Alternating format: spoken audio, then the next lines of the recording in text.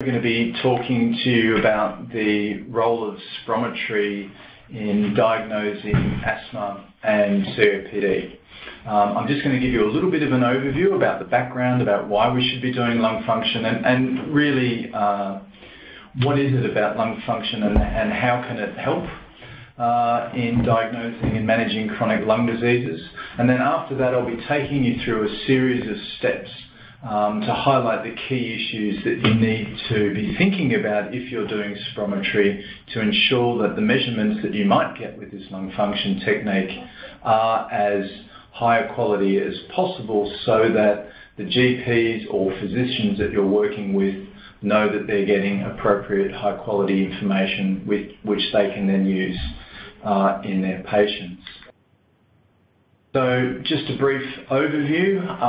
So what is asthma? So the Australian Asthma Handbook was recently re-released, and you can find this online. If you do a search for Australian Asthma Handbook through Google or whatever, you'll find that publication there. It's an excellent online resource. It covers all aspects of diagnosing and managing asthma in both children and adults, and really is in a very easy to digestible format, giving you key recommendations that you can then delve down into more details as they may be appropriate or you want to chase them. So if you think about it, in clinical practice, asthma is defined by the presence of both of these things: excessive variation in lung function, so that is, it changes from one day to the next or 1 week to the next, and respiratory symptoms that vary over time, and at any one time they may be present or absent. Untreated asthma, or asthma that may be out of control, is usually characterized by chronic inflammation and airway hyperresponsiveness. Now, by airway hyperresponsiveness, I mean airway reactivity, so that's where the airways are constricting when they are exposed to some form of trigger. And as you know, triggers can include things like exercise, allergens, grasses, pollens, house dust mite, cats, and so on. Or for some people it may be occupational exposures such as dust or chemicals at work, and obviously another one, and particularly as it relates to COPD, is cigarettes or secondhand cigarette smoke. So this comes directly from the Asthma Management Handbook, and really what I would like to highlight here, that for you to get to a diagnosis of asthma, and hopefully this mouse will work, so that you'll see that you have a patient reporting some kind of symptoms that might be suggestive of asthma, but at this point these are just symptoms. There'll be some kind of history and physical examination, and all of you would be familiar with how that might work, and it may be that after that examination that the suspicion is that there is not asthma. However, before you can actually get to a diagnosis of asthma, you'll note that we have to pass through this box that talks about spirometry. And we talk about getting FEV1, or one of the lung function measures, and I'll talk about this in more detail in a moment, but we look at FEV1 both before and after bronchodilators. And so it's this key point that I'd like you just to keep in mind as we're going through the presentation today. But it's only after you have patient symptoms, history, physical examination, and lung function that you can truly be confident that the diagnosis of asthma is can be given. So what about COPD? So chronic obstructive pulmonary disease.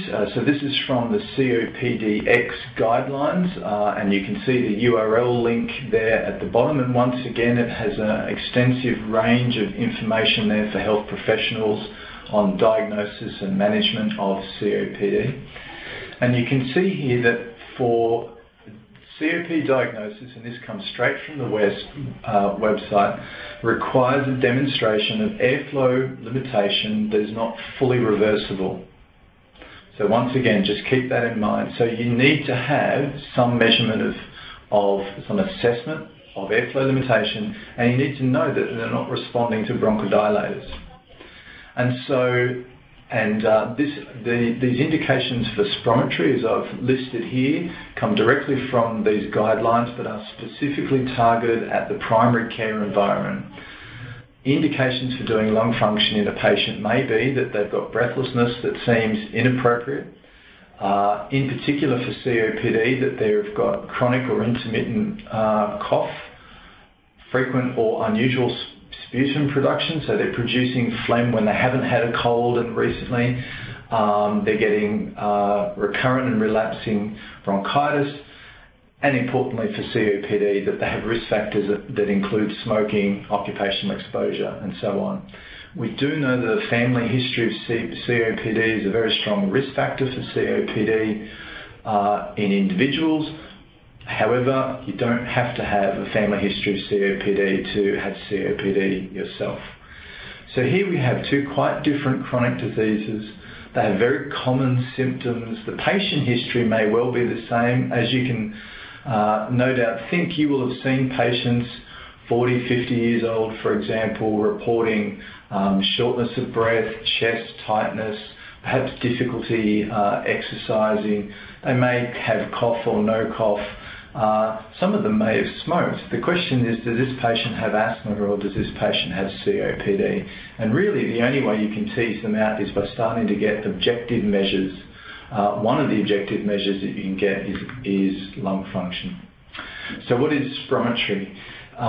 So what I'm going to run through now is just a series of background, talking to you about what spirometry is so that you have a good understanding of how it can work. All of this is specifically targeted at the primary care environment. So I've been doing lung function for 20-something years now. I apologise in advance. At some point I know I'm going to use some jargon and acronyms, and so I'm just going to briefly touch on that now so that if I do forget and start abbreviating, you've got some idea about what I'm talking about. So I'm sure many of you will at some point will have seen a flow volume curve from spirometry, even if only in a patient's medical charts. So that the way that you usually see that plotted is that you'll have flow on the vertical axis and volume on the horizontal axis, and what you'll see is the patient's ability to blow as hard as they can to their peak expiratory flow. So after they've taken a big breath, they're really blasting out, and then as their lungs start to empty, you'll see the flow volume curve slowly decrease down to when they get to zero flow. So that's when they have no air left in their lungs. This point is their forced vital capacity. So that's the maximum volume that they can expire. The other markers that we look at are the forced expiratory volume in 1 second. So that's the total amount of air that they can blow out as hard as they can in the first second. And then we have peak expiratory flow. The other thing that you might see mentioned is the forced expiratory flow between 25 and 75, and this is in effect the slope of this curve, and it's the average flow, so the speed of the air, between 25% and 75% of forced vital capacity. The key things that you need to remember in terms of diagnosis and management of both asthma and COPD is not so much peak flow, not so much FE, the forced expiratory flows, but the FEV1 and the forced vital capacity and the ratio of those two. So you'll often see people talking about the FEV1 to FVC ratio. So if you have a patient coming in who you suspect who may have asthma and COPD, and remembering what I've just shown you about the diagnosis guidelines for both of those, you need to be able to do spirometry in them. If you have reliable equipment and you have trained staff, spirometry can and is performed in primary care every day, both in Australia and internationally. There is nothing about lung function that precludes practice nurses in a GP clinic or in a regional general hospital or similar, or even, for example, in a pharmacy that is appropriately set up, to be able to do spirometry in patients every day of the week. It does require you to have the right equipment. It means that you have to know that that equipment is working appropriately, and it's important that you have staff who are trained in knowing how to do good lung function, but also in recognising when the lung function is acceptable or not, so that the reports can be appropriately documented as such. What I'm going to touch on today is really the key issues that you need to focus on.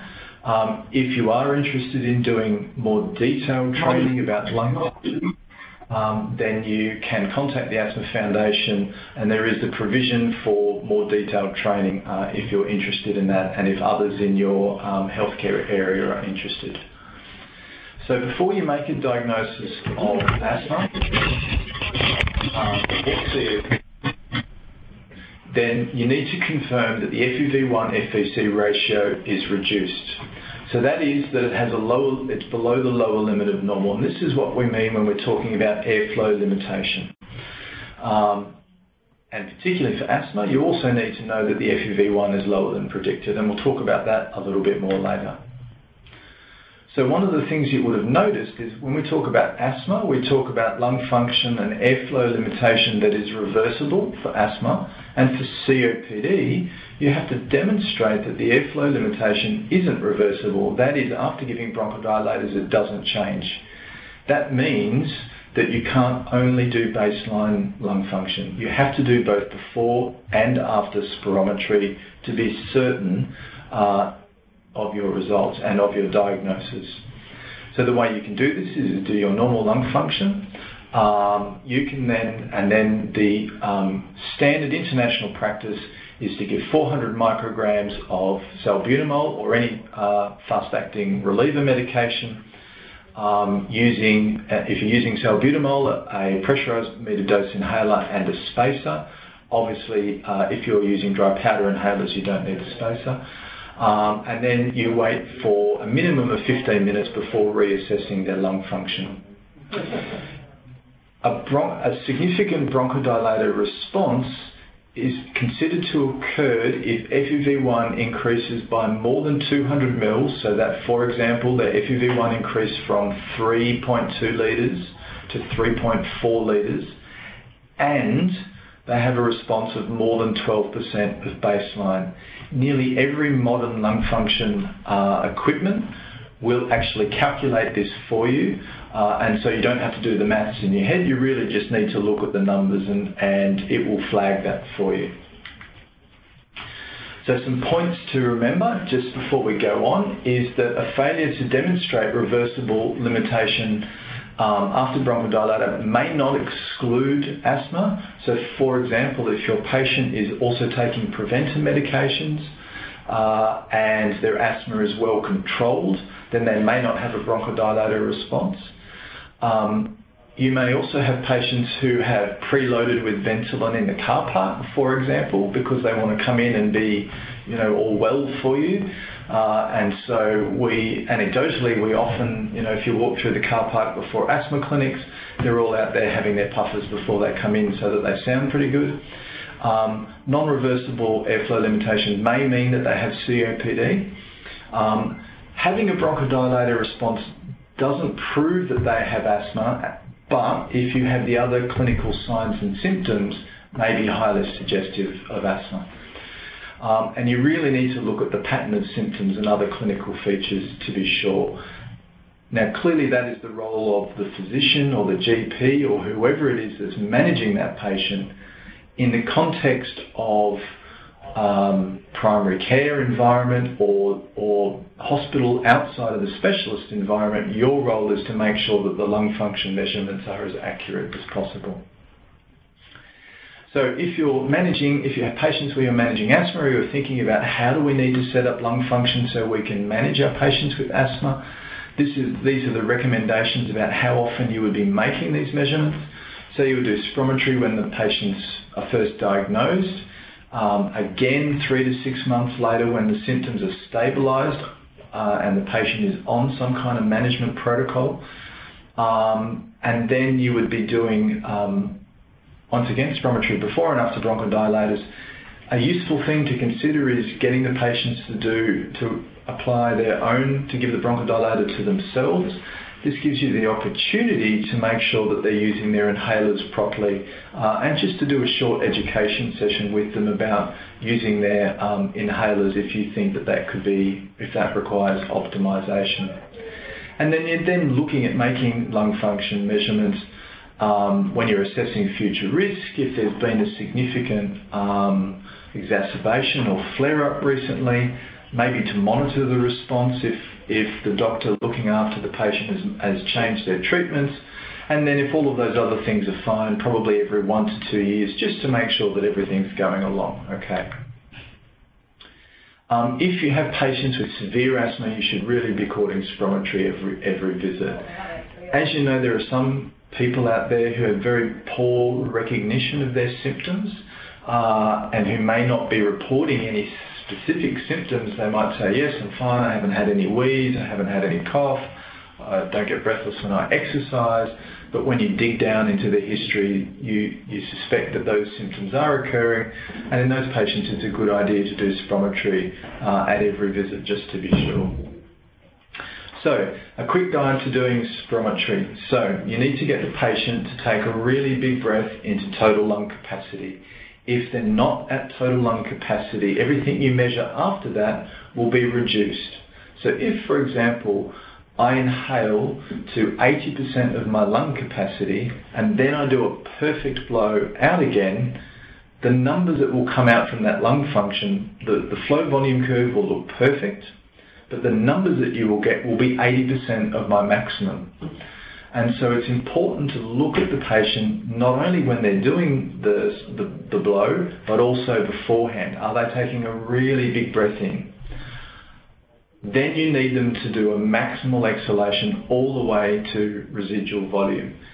Now, it's really important to recognize that the FEV1, the forced expiratory volume in 1 second, is only valid if they're blowing as hard as they can. And the forced vital capacity is only valid if they blow all the way out to residual volume and they have no air left in their lungs. If you don't achieve those things, then the spirometry may not be usable. And we'll talk about that a little bit more later. So you can go online and look at the guidelines associated with spirometry, and I've put the URL up here. These documents in there are really targeted at tertiary respiratory laboratories and tertiary specialists. However, they're a good resource to have around, so if you have a query about one specific aspect, you can look at that specific bit. But the central goals there are really to improve performance, decrease the variability of testing, and standardise how the lung function test, how the spirometry is interpreted. So when you're looking at flow volume loops, what you're really looking at is the maximum flow that you can achieve at any lung volume. So the peak expiratory flow is the maximum flow you can achieve from at highest lung volume. If you do blow all the way out to residual volume, then the longer you blow, the lower the flow gets, because the respiratory muscles are contracting into your lungs, and so you can't blow as fast anymore because there's not as much to blow out. You need to be able to assess whether the patient is doing a maximal effort and whether they're cooperating or not. And a good example for cooperation might be children who are 6 or 7 years old. They might be cooperating or doing a maximal effort, but their cooperation with the test may not be perfect. And so you've got to try to work out, so they may be blowing really hard at the beginning and giving you a perfect peak expiratory flow, but not blowing all the way down to residual volume. Or they might be blowing for a really long time, but not blowing as hard as they can. And it's up to you to give them some personalised feedback to help them do both parts of that test. As we've talked about, you can use it to assess obstruction, so asthma and COPD. You can also look at it can also be used to help identify if there's a reduction in lung volumes due to a chest wall problem, so scoliosis is a good example, or interstitial lung disease or some other fibrosis. This will be much less common in primary care and the sort of peripheral regional hospital environment, but of course these patients will all present somewhere first. and so it's about recognising that these patterns may occur, although I'm not going to touch too much on those today. So, simple guide to doing perfect spirometry. Like everything else, it comes in a nice flow chart, and I guess what I'd like to highlight for you is that really you have to know that your equipment is working, and you have to do quality control.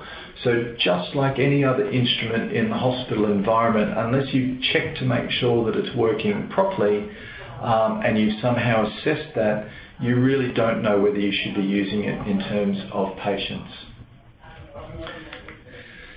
So in terms of quality control, every spirometer that you get will have some kind of preventative maintenance that will come in the owner's manual, and usually they're fairly simple and you can just follow those. Some pieces of spirometry or lung function equipment do require you to calibrate it before every use. This process will be described in the owner's manual, and it is different for every piece of equipment. But if your equipment tells you that it needs to be calibrated, it's essential that you do that before you make measurements, because if you don't, it may mean that you tell a patient that their lung function is, for example, 3 litres, when in fact it's 4. That may mean that, or may lead to, inappropriate diagnosis or management. Some equipment doesn't require you to calibrate it, and it will always tell you that very clearly. It is highly recommended that you do a verification. So that's effectively you saying the equipment expects to see 3 litres, and if I use some kind of system and I give it 3 litres, that it tells me that it's seen 3 litres. So the ways you can do that is to buy a calibration syringe, and really they're just a standardised, usually 3 litre syringe. You can connect it to the lung, to your spirometer, move the air in and out, and it should measure 3 litres. The other way you can do it is using 1 or 2 staff who are always around, who don't have asthma or any other respiratory problem. You can do their lung function, and you do it every day for a couple of weeks, and from that you'll know what their average lung function is, and you can develop what's called a biological control program that will at least tell you that if your lung function is 3 today and it's 3 tomorrow, if I measure you again next week it will be 3, and that will give you some confidence that the equipment that you're using is working properly.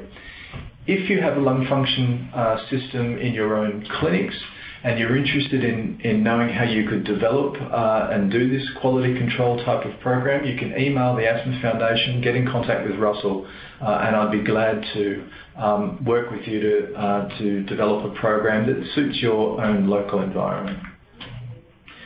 So you've now got, you've done your equipment quality control, you know that your spirometer is working properly, so you need to get ready for the patient.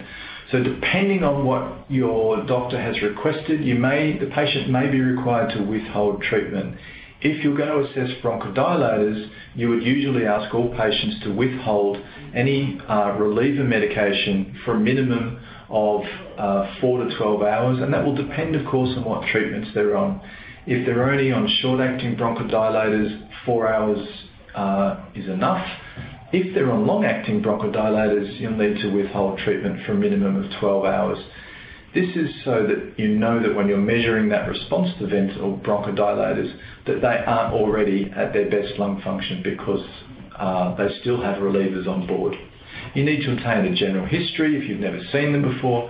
It's absolutely critical that you measure their height in particular very accurately. You need to know their age. Weight you would be recording for normal clinical purposes anyway, although it's not important for the lung function per se. You need to know whether the patient has the capacity to undergo the lung function test, because it requires active patient cooperation.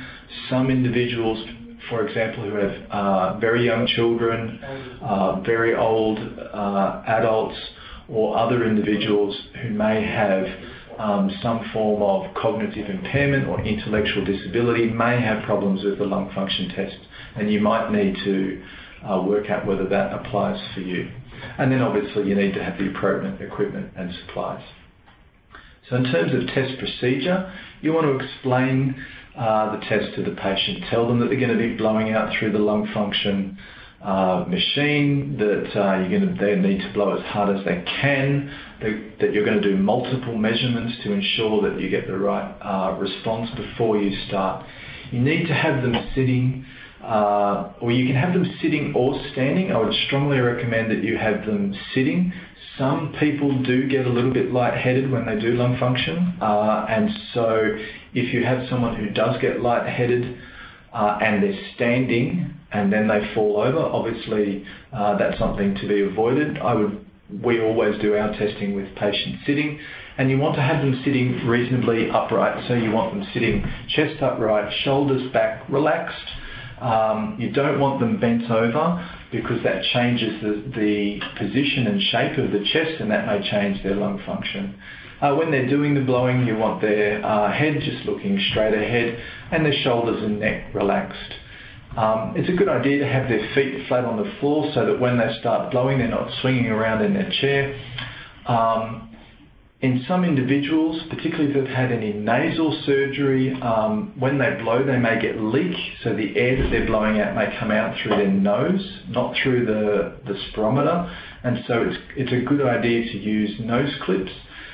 Depending on the supplier of your filters that you use, you can get nose clips through them. Worst case, every patient comes with their own nose clips. You could just get them to hold their nose.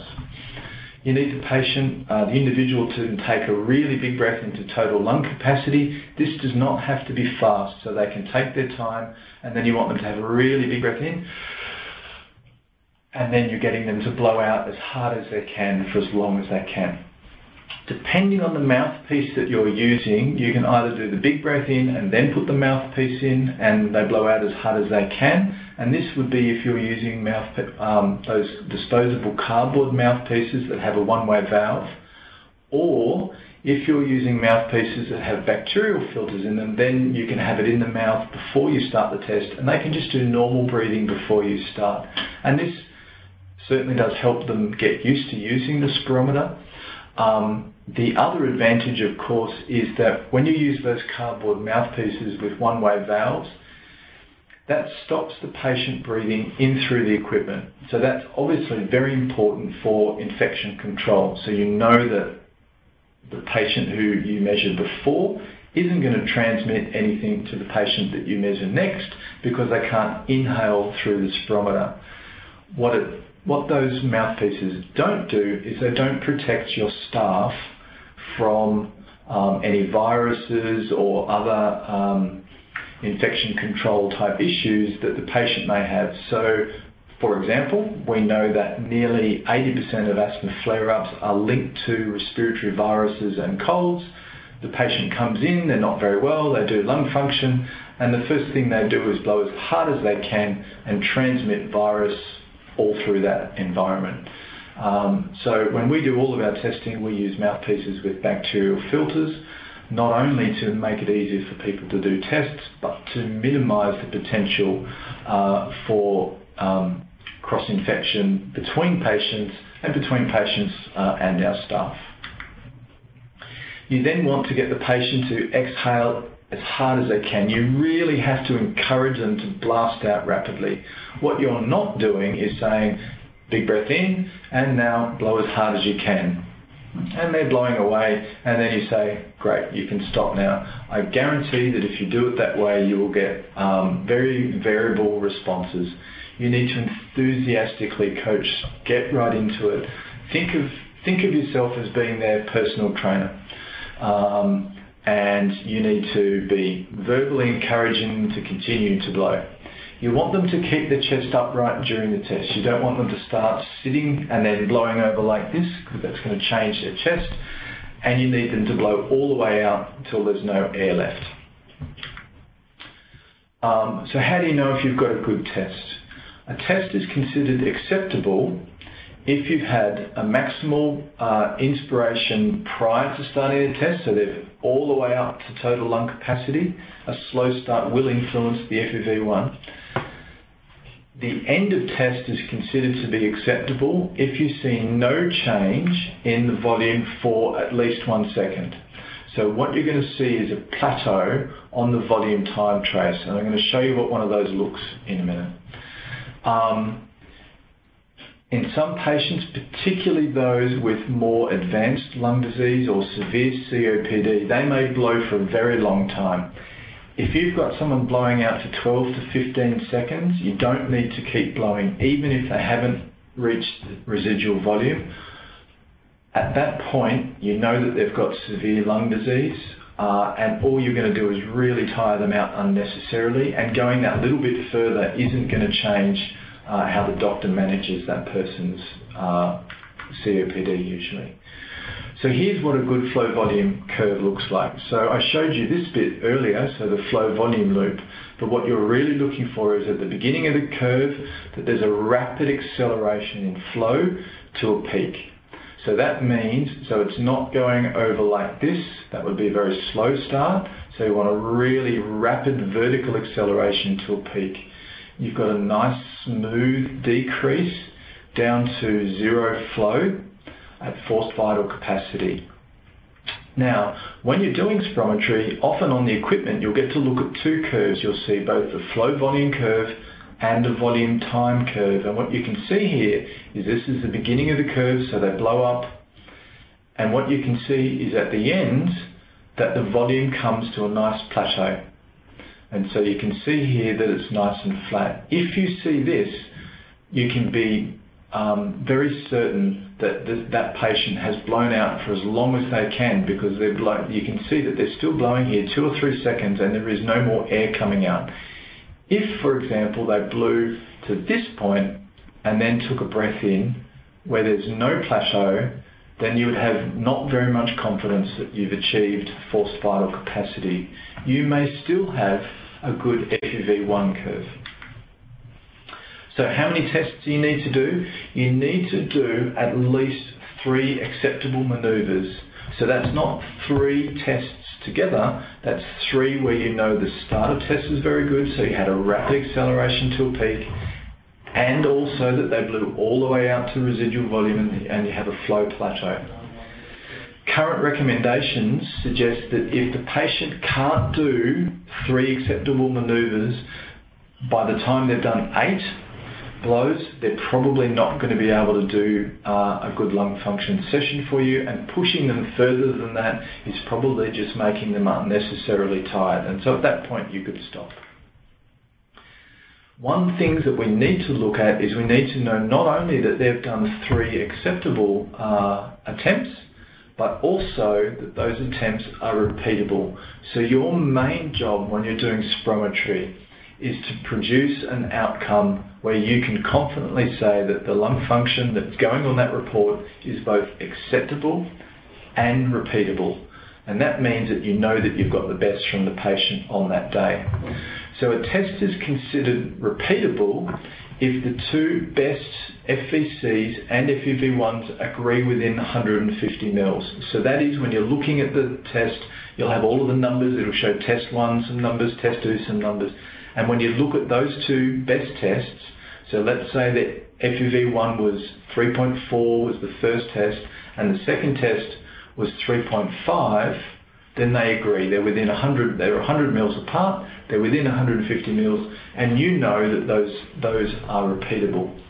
Nearly all of the modern lung function systems will tell you whether your test session is acceptable and repeatable, and so you usually get a warning. Test session not repeatable, not enough acceptable blows. And so getting to know what your equipment does and what type of warnings it can give you can help you if you're uncertain in that situation. So some common things to look out for. Inspiration is not complete, so they didn't take a really big breath into total lung capacity. Maybe if they're putting the mouthpiece in, they might start blowing before the mouthpiece gets in their mouth, which means there's some flow and volume that's not being measured. If they have a leak around the mouthpiece, you won't get the right results. They may not have their lips really tight around the seal. If the blow that they're doing is not really forced, or they didn't go all the way to residual volume, then the numbers that you get will be lower than you should get otherwise. And in some patients, they'll get quite a lot of cough. And so depending on where that cough occurs, that may mean that the results that you have are not usable. If you have someone who coughs continually and you can't get any measurements without cough, that's okay. That happens sometimes, and then it's just a case of making sure that you record that's what is occurred. So what's normal lung function, or what's abnormal lung function? So to know whether lung function is normal or not, you need to know the age of the person, you need to know what gender they are, and you need to know their height. You need to think about what their ethnicity is, and I'm going to talk about this a little bit more in a moment. And so your system will have embedded in its database the reference values that it's using. And when it produces results, it will produce results like 80% predicted, 90% predicted.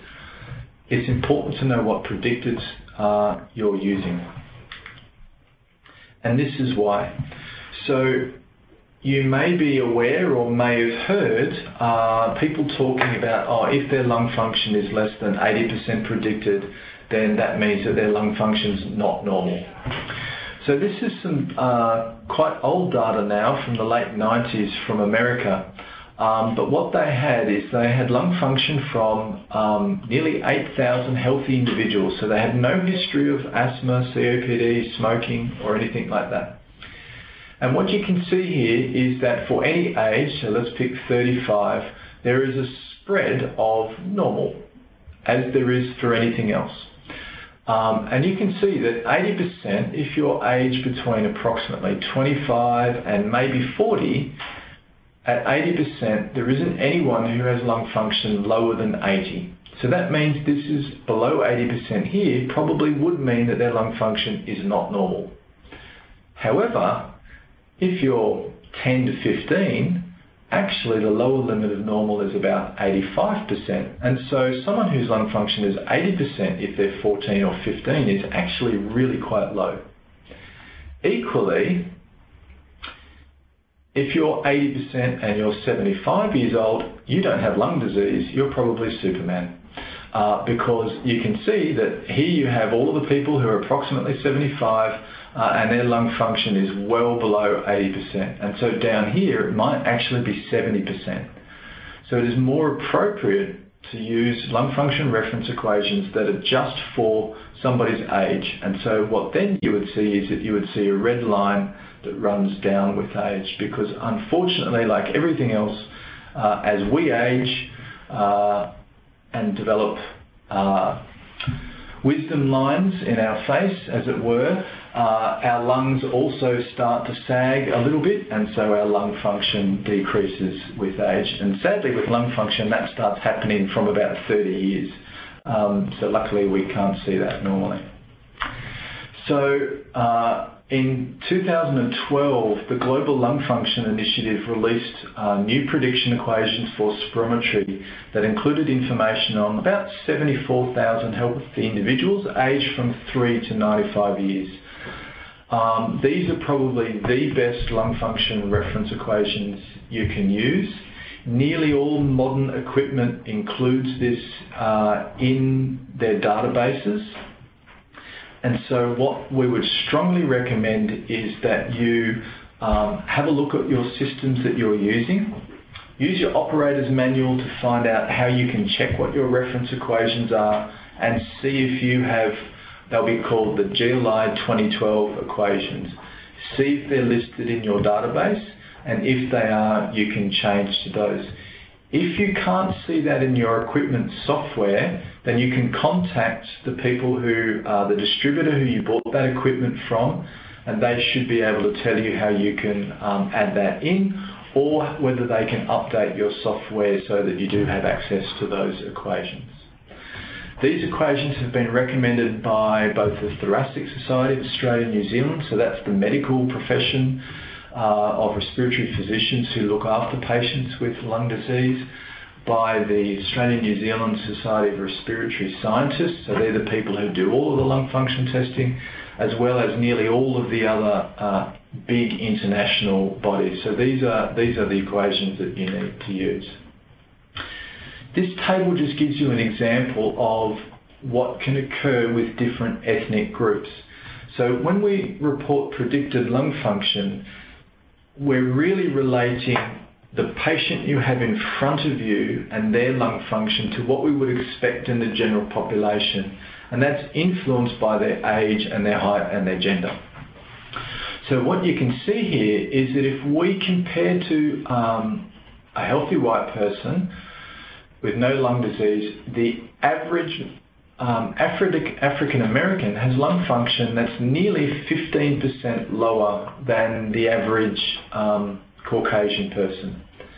Northeast Asians, so China, Northern Hong Kong, only a little bit lower, approximately 3%. Individuals from Southeast Asia, so that would be Vietnam, Southern Thailand, nearly 10 to 12%, and in females, almost 15% different. Now, the reason why this occurs is that if you think about it, if we were to line up a group of people like me, so 46 years old, male, 185 centimeters tall, and we had 10 of me who were Caucasian, 10 of me who were from Thailand, 10 of me who were from China, and African Americans, we would all look a little bit different. On average, African Americans have longer legs for the same standing height than Caucasian. That means their lungs are a little bit shorter. We would all recognize that often people from Vietnam and Thailand tend to be slimmer, so the circumference of their chest is a little bit narrower than what you would expect in a Caucasian population. So not surprisingly, this leads to differences in lung function. So it's important that you consider that when you're seeing your patients. So here's a lung function loop. So what you can see here is what you would see on a report. There's the measured lung function there that predicted for FVC, for FEV1. Here's the FEV1 FVC ratio, so only 56%. And in this report, you can see the blue curve here is that person's lung function, and the green curve is what would be considered normal. And these little whisker plots here are the normal range. So you can see that this person has lung function below the lower limits of normal. So normally this would be more interactive and I'd ask you a bunch of questions, but does this person have normal lung function? Do they have asthma? So in this case, actually not everything that is obstructed is asthma. This is actually my lung function. If you did a bronchodilator response on me, my lung function wouldn't change at all. I don't have any respiratory symptoms. I don't have anything that would indicate that I have asthma or COPD. I, for some reason, have some fixed airflow limitation.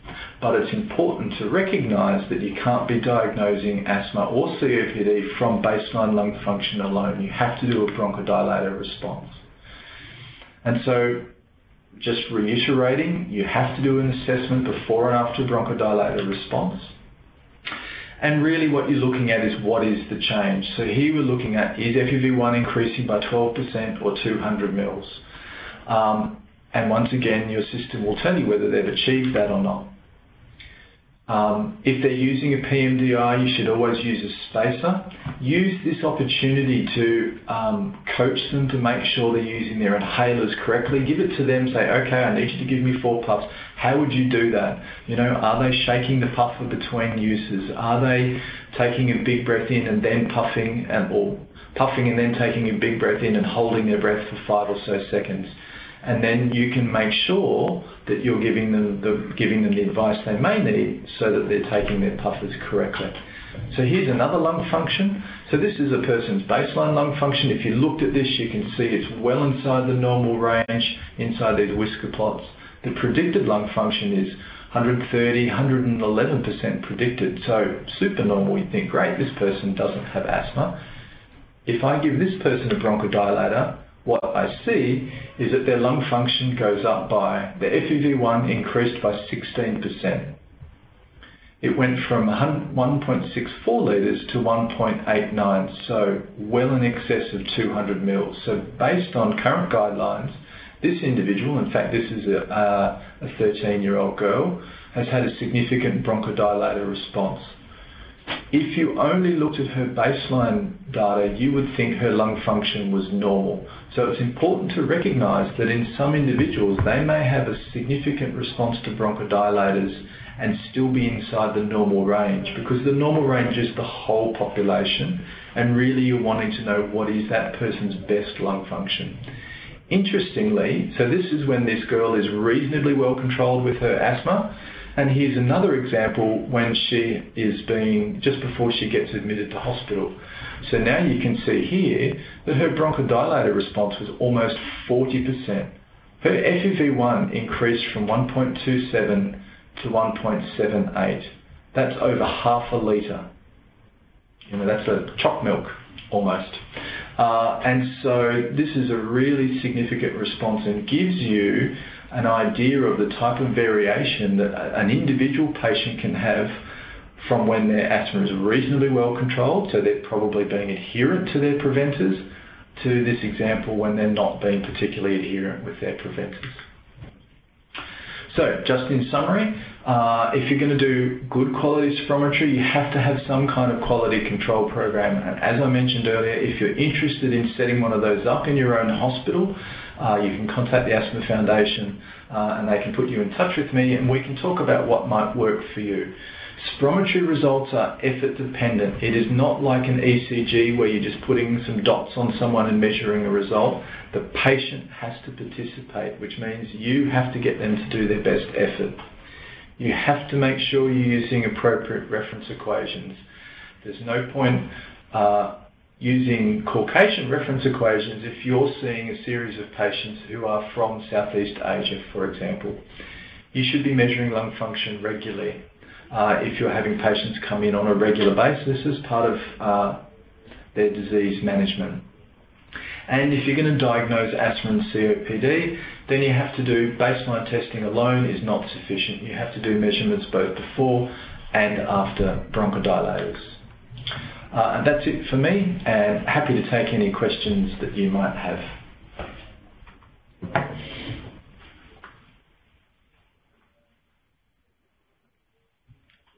And does anybody have any questions? We have one from Pioneer Health. Should we be doing pre and post spiro on all patients then we do spirometries on medicals? So this is medicals for occupation screens, or? Would you like to clarify that, Pioneer Health, and mute your microphone?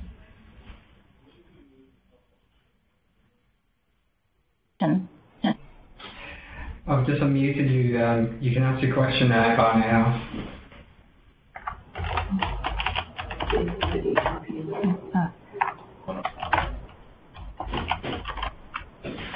So I guess the question was, should we be doing lung function both before and after bronchodilators for medical tests? So that will depend what the test is. If it's an occupational screen, so for example you have someone who's applied for a job with Rio Tinto and they need to have lung function as part of their pre-employment screening, normally in those patients you probably don't need to do spirometry before and after bronchodilator. However, it might depend on who the individual patient is. And so usually there would be a referral from the company or the occupational physician in that case. If it was for a pre-employment screen, usually they don't have a bronchodilator.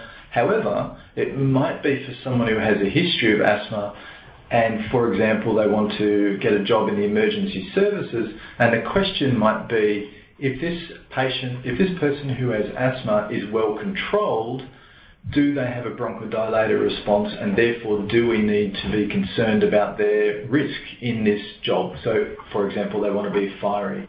In that case, you would need to do a measurement before and after bronchodilator. I would always advocate, and this is the one time where it's really important that the people who are doing the testing have the confidence but also the permission internally to pick up the phone and talk to the person who's made the referral and just say, you know, you sent me this patient, we've done the lung function test, it's for a pre-employment screen, their lung function is actually not normal. we think we should do a bronchodilator response so that you have accurate information. Do you have any, is that okay with you? What would you like us to do? And really get the information from the doctor at the time, because the patients come in and seen you, they've travelled who knows how long. While you've got them there, get as much information from them as you can. Better to have too much than not enough. I hope I've answered that question. Any other questions at all?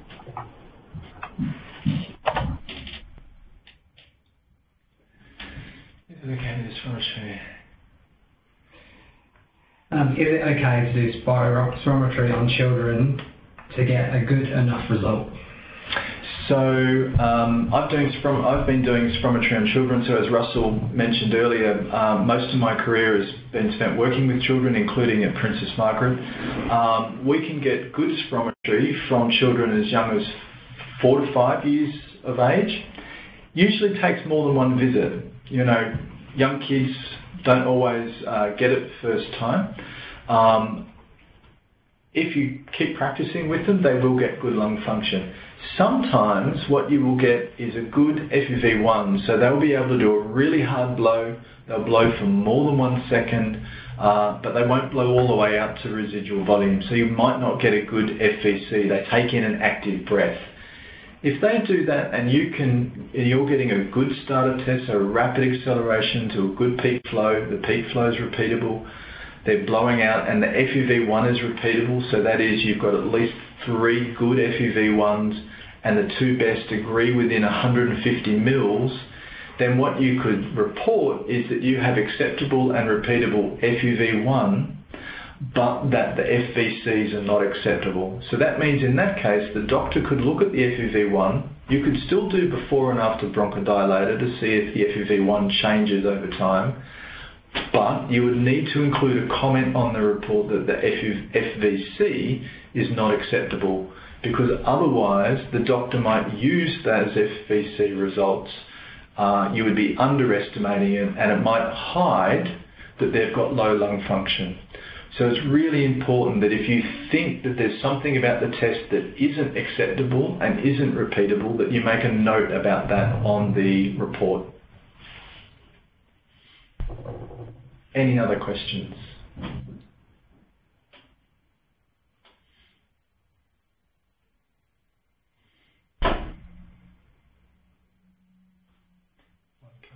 Keyboard. It does. We work in emergency, so I'm just wondering whether it would, if we see the people and we think that they may, sort of have require a lung function, should we refer them to our coordinator so she can do the spirometry? So that's a patient who's come into emergency presenting with. Yeah. Okay. So depending on how severe their symptoms are, what we often found is if we try to do lung function on someone with asthma or COPD, for example, when they first present to emergency, we often got really bad results because they can't breathe. They're not able to take a normal breath in. So to get them to take a really big breath in and blow as hard as they can is a little bit counterproductive.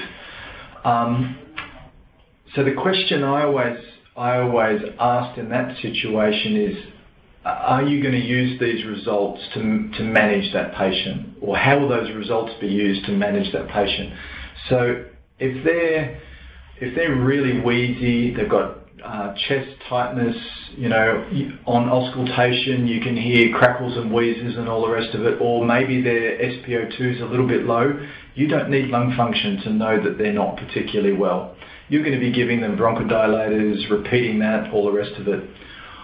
What you might like to do is, and I guess this is the type of sort of clinical pathway that you'd want to think about in your own hospital, is if we have a patient who comes in and they've got a diagnosis of asthma and or COPD, do we want to get a spirometry from them at discharge?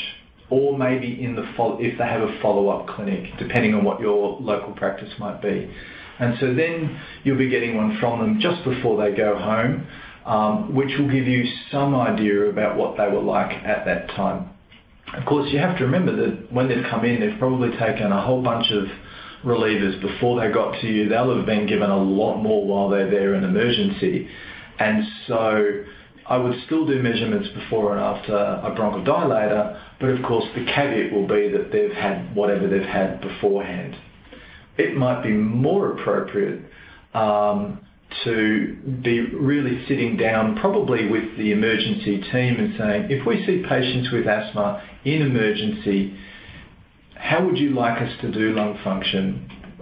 You know, if they're coming back in 1 week or 2 weeks, depending on what the local sort of practice is, do you want them to have lung function at that 1 week follow-up? Do you want lung function at discharge? And set in a good sort of clinical pathway so that you get every patient all of the time. Okay, well, and that's it for the session today. We're just about to finish up. So if you do have any more questions, you're welcome to email them to the Telehealth email here at the Asthma Foundation, or you would have received information through. We're happy to put those questions to Graham at another point. But thank you all for your attendance today, and if you could please complete your post-evaluation forms when you receive the email, that'd be great. So thanks for your time today, and take care. Thanks very much, everyone. Bye-bye. Thanks, Graham. Thank you.